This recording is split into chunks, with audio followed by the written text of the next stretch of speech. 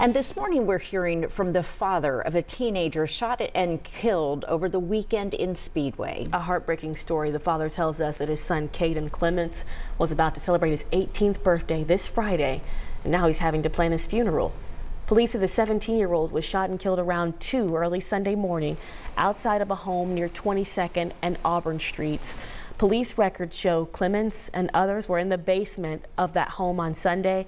At one point, the suspect took out a rifle and allegedly passed it around the room until one witness reportedly loaded the gun.